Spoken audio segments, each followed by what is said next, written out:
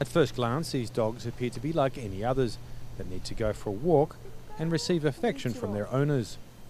However, these animals are far from common pets. They are not only cloned, but they are genetically modified to be fluorescent.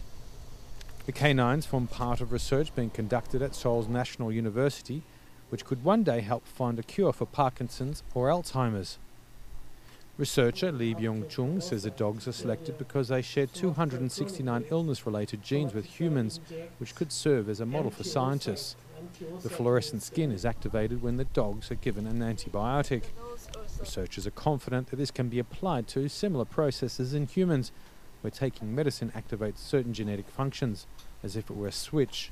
Currently, the animals are the source of a curious and lucrative business, the sale of cloned deceased pets to sad owners, a service that is only available to the few because of its high price, $100,000.